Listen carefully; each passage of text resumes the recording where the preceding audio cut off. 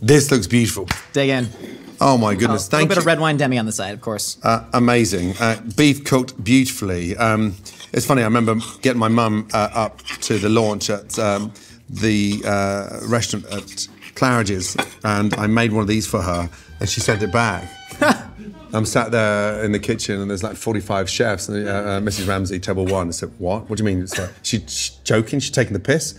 She said, no, she wants it more cooked. I'm like, for fuck's sake.